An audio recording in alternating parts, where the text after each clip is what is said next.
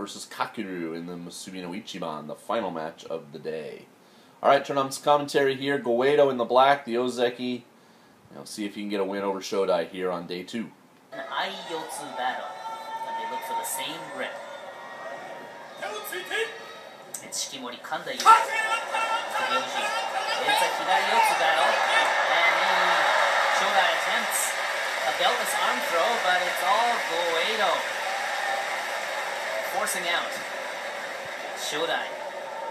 Shodai was just too high, center of gravity, too high, unable to do anything there against the Ozeki.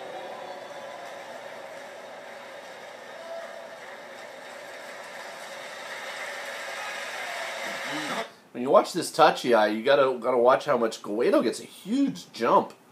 I mean, he's like across the dohyo practically before Shodai reacts, and it almost feels like he went early.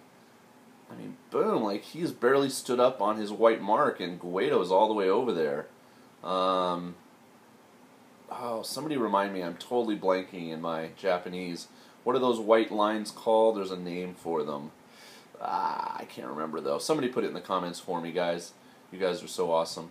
But anyway, yeah, Goeido was practically over to the other guys.